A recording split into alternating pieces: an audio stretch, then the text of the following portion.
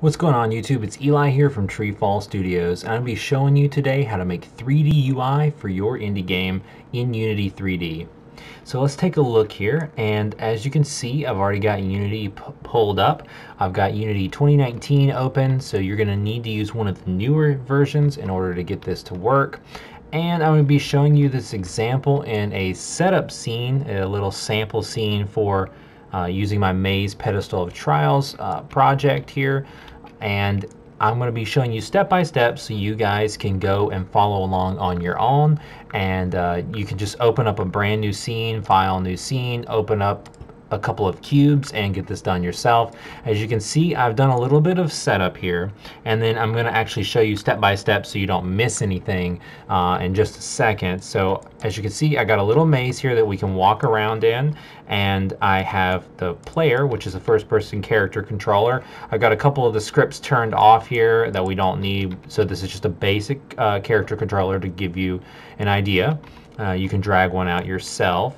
This is a trigger volume. This is going to be like a bonus tutorial at the end to kind of show you basically an example of walking into a trigger and turning on the UI, and then exiting the trigger and turning it off. And that's basically how you would do, you know, walking up to a portal for a level, that kind of thing. So I've already got a trigger volume out here. I'll just move it back real quick, and I'm just going to go ahead and rename it trigger.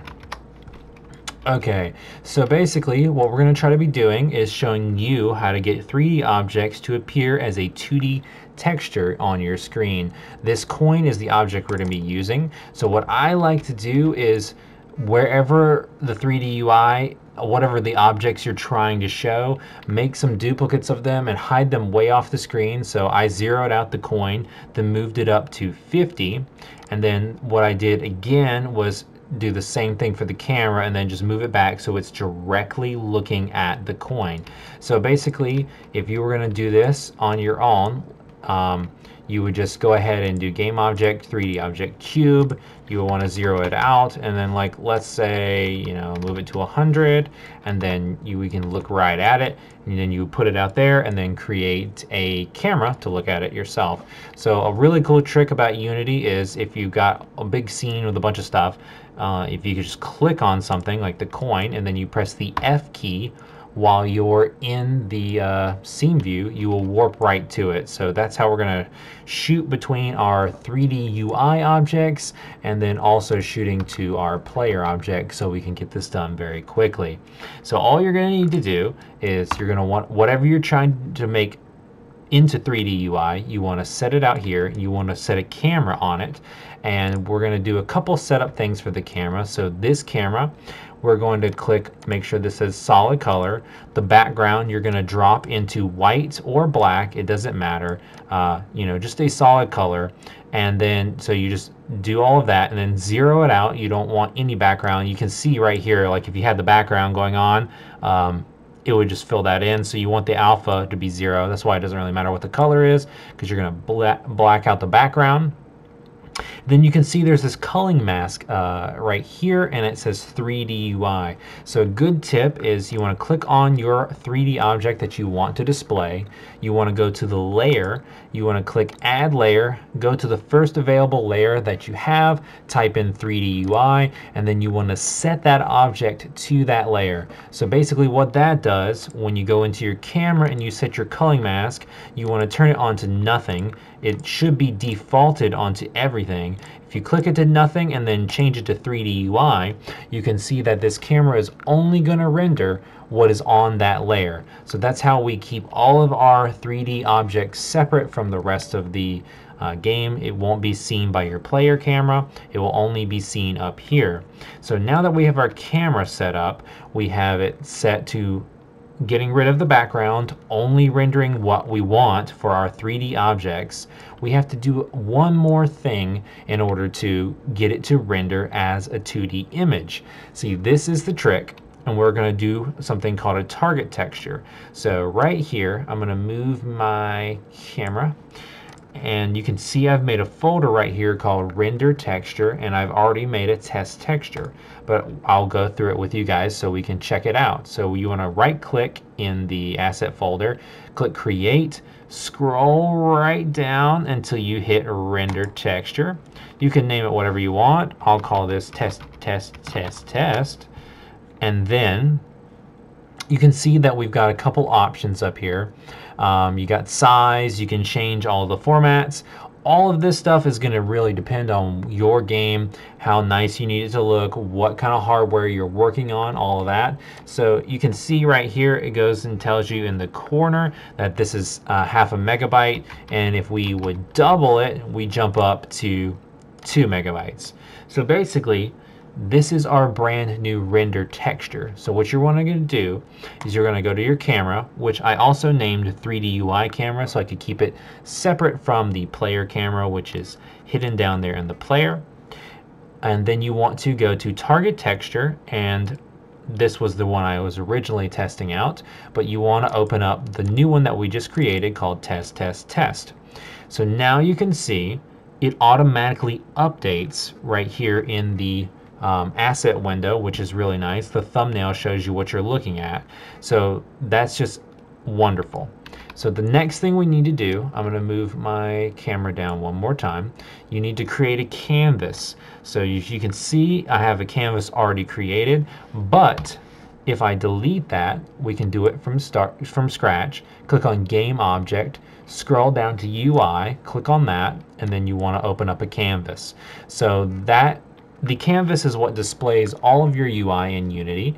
And then if you go to game object UI and then you click raw image, you can see it will automatically parent it under the canvas because the canvas holds, and this information right here tells everything that is a UI object how to display and where to render. So you can see when I created the raw image, it automatically gave us a little white square down here in the very corner. If you want to drop it up to 0, 0, it will go right into the middle of the screen. So let's just go ahead and test. Shoot that over to 700, shoot that up to 400, and that's the top right corner of the screen.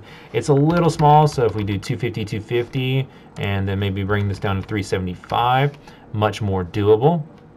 And you can see right here, there's a texture target.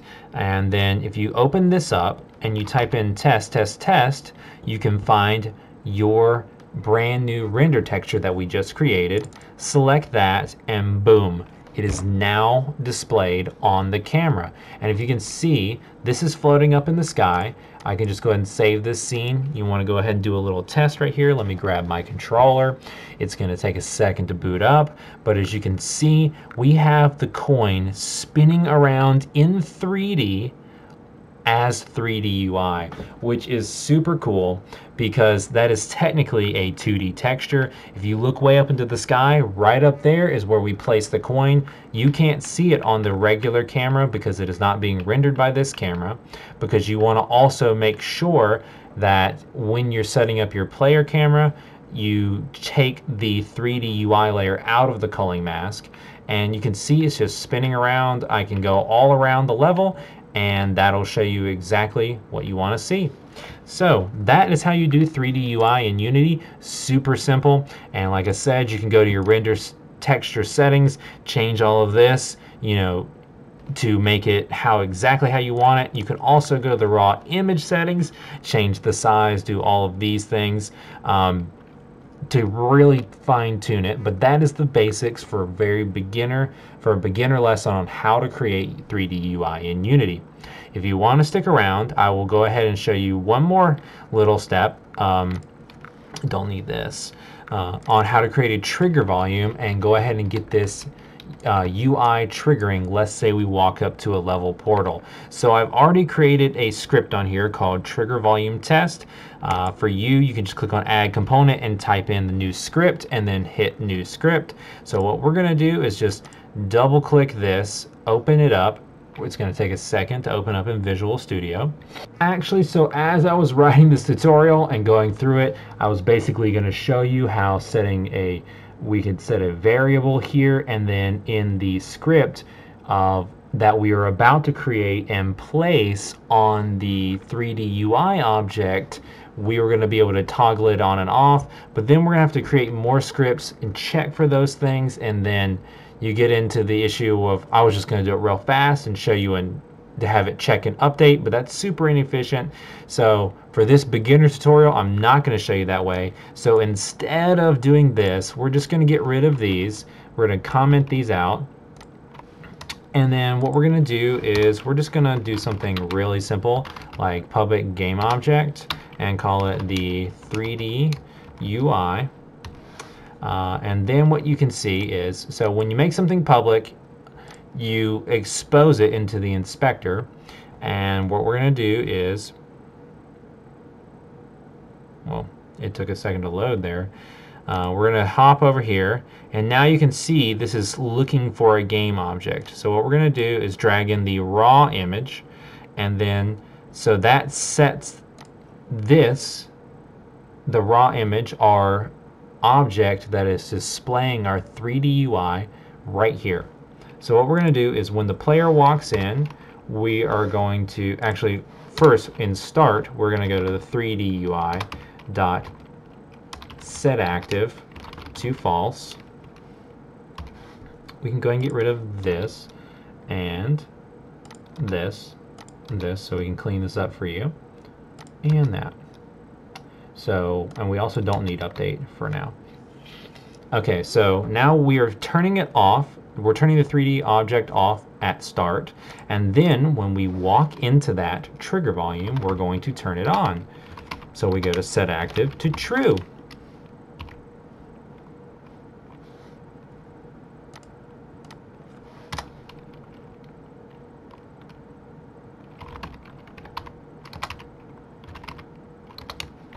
And then we turn it back to set active to false.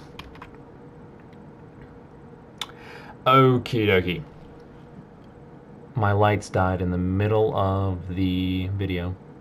That's okay, we're going to finish this up. So that is all you have to do. So when you pop back in here, we're going to go ahead and save it. We're going to hit play. Check this out. So now when you start, you're walking around, your character's walking around, there is no UI on the screen. This is our trigger volume. When you step into it, we see it. When you step out, it's gone. When you step into it, you see it. When you step out, it's gone. All right, so let me go ahead and show you how you set up a trigger volume in case you do not know. I just went to game object, 3D object, cube, created the cube. You go to the collider component, and then you click is trigger, and then right here is the script that we made earlier. So yep, that's it. That's all there is to it, everyone. So that is how you simply make 3D UI in Unity, and you go ahead and have a simple script to turn it on and off as you walk by the level entrance, for example. Thanks for watching, and this is one of my first real tutorial videos. I've got a ton of these planned to help very early beginners who have no idea how to use Unity or do anything in game development, really start from scratch and start to see major results in no time. So thanks so much for checking out this video. I got to give a huge shout out to everybody who supports us on Patreon. I got to give a personal shout out to Carmen Red, LV, and Overhyped Gamer. Thanks for what you do for TreeFall Studios on patreon.com. If you're interested in checking out the Patreon page, be sure to check out the links in the description below. Also, if you're new to this channel and you like to see game development tutorials like this, game development tips and advice, or you want to keep up with my current projects in development and check out my devlogs, be sure to hit that subscribe button. Most of you guys who watch these videos are not subscribed. We're getting close to 1,000 subscribers, which is a first huge milestone for us. So if you wouldn't mind, be sure to hit that subscribe button and drop a like on this video in case you liked it. Share it with a friend who might find this useful. All right, guys, I'll catch you in the next video.